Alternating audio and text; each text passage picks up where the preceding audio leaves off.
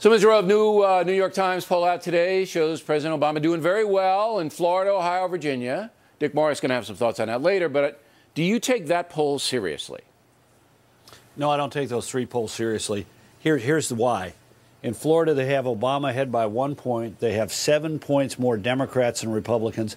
Even in 2008, there were only 3 points more Democrats than Republicans. Similarly, Ohio, 5-point margin for Obama, 8-point advantage for the Democrats.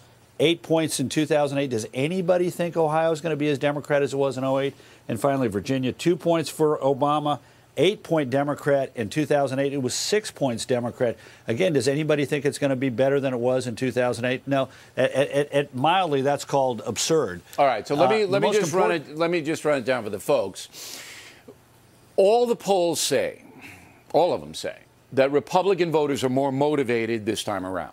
So when Mr. Rove says, do you think it's going to be the same Democratic turnout in Ohio and Virginia as it was in 2008, the answer based on the data is no, because Republicans are more motivated this time around than they were. Yeah. Secondly, when you poll, you take the political affiliation of people you call.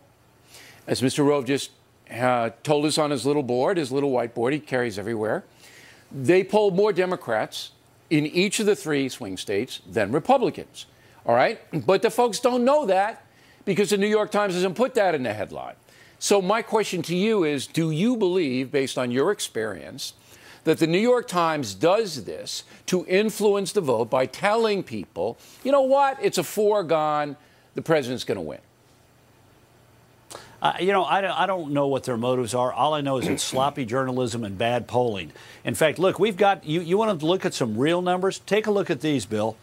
Ohio, early and absentee ballots through Tuesday night.